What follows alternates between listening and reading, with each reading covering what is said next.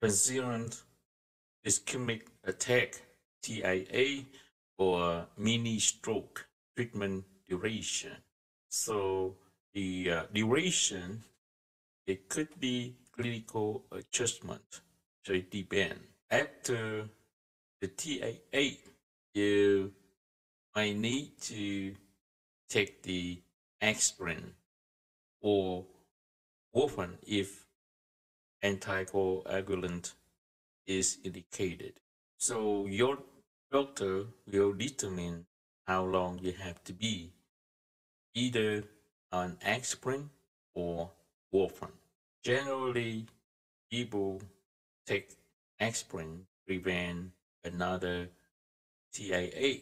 For some people, they would have to take an anticoagulant, such as warfarin, to make sure they are safe from the transient ischemic attack, TIA, or mini stroke.